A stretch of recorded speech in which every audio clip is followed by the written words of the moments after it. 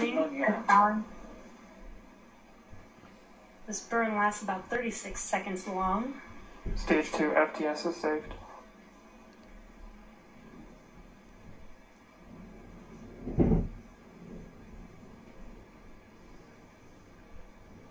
Well, that entry burn continues. We're just about a minute away from SECO. We'll have a number of events all happen in rapid succession. It'll be the second engine cutoff. We'll be looking for that stage 1 landing burn shortly after. Actually, just within a few seconds of each other. Such a cool view on your left screen, seeing Bob and Doug on Dragon. Right now you can see the displays that they are seeing right now themselves. Terminal guidance. And vector all step.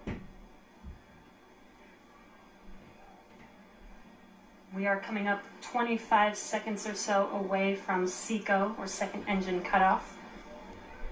This is also the point where Bob and Doug are experiencing their highest G-force. We're seeing the counter tick up to right about 1.8. Copy Shannon. You heard Shannon, so that just means they're in their final abort zones. If they were to abort at this point, it would either be an abort to orbit or to land off the coast of Ireland. Standing by for second cutoff confirmation. And vector all step.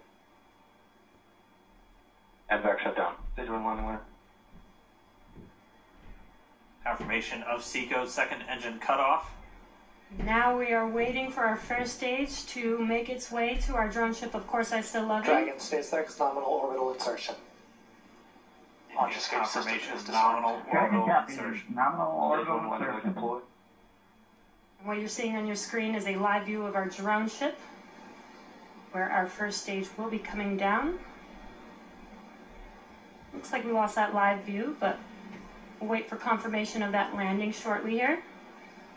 Falcon 9 first stage is successfully landed. And there you can see on your screen, Falcon 9 has landed.